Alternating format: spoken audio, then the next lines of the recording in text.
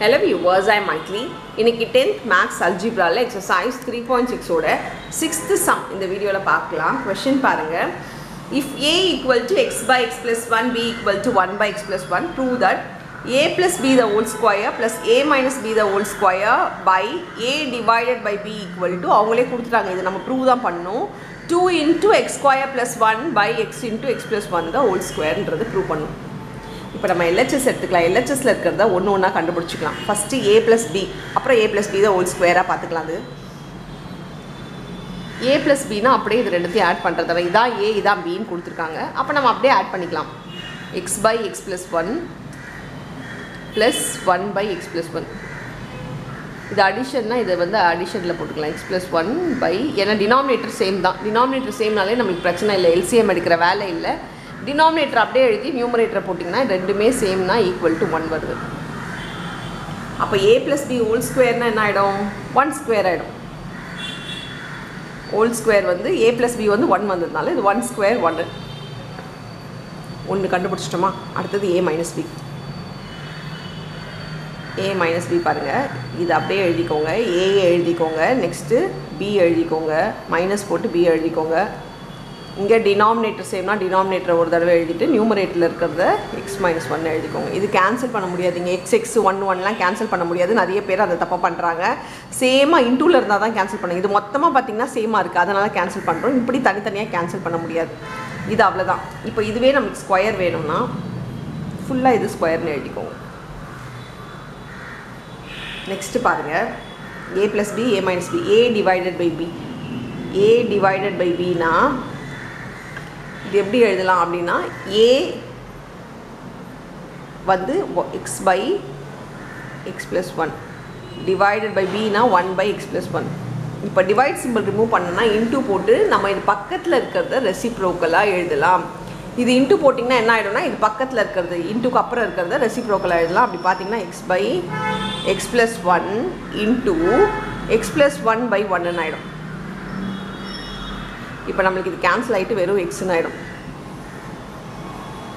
சரி, இப்போது இதை நம்ம கண்டுபிடிச்ச எல்லாத்தையுமே என்ன பண்ண போகிறோம்னா எல்ஹெச்எஸில் சப்ஸ்டியூட் பண்ணிக்க போகிறோம். இங்கே a plus b நம்மளுக்கு 1 வந்திருக்கு, a minus b இதோ வந்திருக்கு.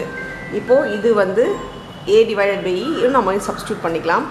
அப்படி பார்த்தா 1 plus x minus 1 the whole square by x plus 1 the whole square by xன்னு இருக்கும். இப்போ நம்ம இதை சால்வ் பண்ணிக்கலாம். இது 1 ப்ளஸ் இது வந்து square a minus b whole square தனித்தனியாக உள்ள ஸ்கொயர் எடுத்துகிட்டு போட்டிங்கன்னா மேலே வந்து பார்த்திங்கன்னா a minus b whole square ஃபார்முலாவில் இருக்குது. அப்போ a square minus 2ab, 2abனா 2 into X into 1 வந்து 2x ஆகிடும். ப்ளஸ் b ஸ்கொயர் வந்து 1 ஸ்கொயர் 1 ஆகிடும். ஸோ இது அப்படியே ஃபார்முலாவில் தான் போடணும், தனியாக இது ஸ்கொயர் பண்ணிடாதீங்க. By x plus 1 the whole square வந்து a plus b the whole square formula. அப்படி பார்த்திங்கன்னா a square plus 2ab plus b ஸ்கொயர்னு ஆகிடும் பை எக்ஸ். இப்போ இங்கே எல்சிஎம் எடுத்துக்கலாம். எல்சிஎம்னா இது அப்படியே டோட்டலாக இது இங்கே எடுத்துகிட்டு போயிட்டு மல்டிப்ளை பண்ணலாம், 1ஓட மல்டிப்ளை பண்ணலாம். அப்படி பண்ணோன்னா எக்ஸ் ஸ்கொயர் இதில் இருக்கிறது அப்படியே 1ஓட மல்டிப்ளை பண்ணால் அதே தான் வரும். X square plus 2x plus 1 plus X square minus 2x plus 1 by X square plus 2x plus 1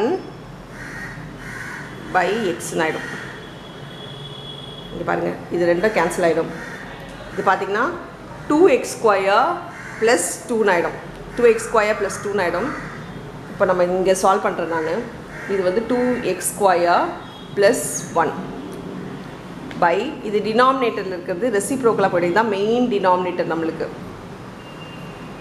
ஏன்னா இது கீழே தான் எக்ஸ் இருக்குது. ஸோ மெயின் டினாமினேட்டர் கீழே எக்ஸ் இருக்குது. இப்போ எக்ஸ் இருந்துச்சுன்னா வெறும் எக்ஸ் பை 1 இருக்குதுன்னு அர்த்தம். நல்லா தெரிஞ்சுக்கோங்க, இந்த டினாமினேட்டர் கன்ஃபியூஷன் நிறைய பேருக்கு இருக்குது.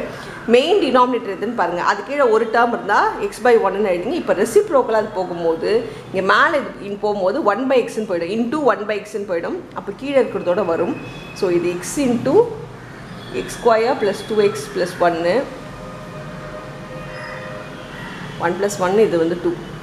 இப்போ மேலே நம்ம 2 காமனாக எடுத்துடலாம். காமனாக எடுத்தோம்னா எக்ஸ் ஸ்கொயர் ப்ளஸ் 2 ப்ளஸ் 1 ஆகிடும். கீழே பார்த்திங்கன்னா இது வந்து எக்ஸ் ப்ளஸ் 1 த ஹோல் ஸ்கொயரோட ஃபார்முலா தான் இது இல்லையா. நம்மளுக்கு வந்து டு ப்ரூவில் வந்து எக்ஸ் ப்ளஸ் 1 த ஹோல் ஸ்கொயர்னு தான் இருக்குது.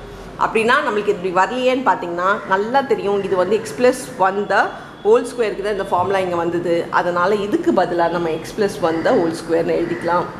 இதான் நம்மளுடைய RHS. ரைட் ஹேண்ட் சைடில் நம்மளுக்கு இதுதான் ப்ரூவ் பண்ண கொடுத்துருக்காங்க. என்ஸ் ப்ரூவ்டுன்னு எழுதிக்கோங்க. ஸோ ரொம்ப ஈஸி தான் இந்த சம்மு. தனித்தனியாக போட்டு நீங்கள் சால்வ் பண்ணிங்கன்னா உங்களுக்கு ஈஸியாகவே புரியும். அவ்வளோதான் இந்த சம். தேங்க்யூ.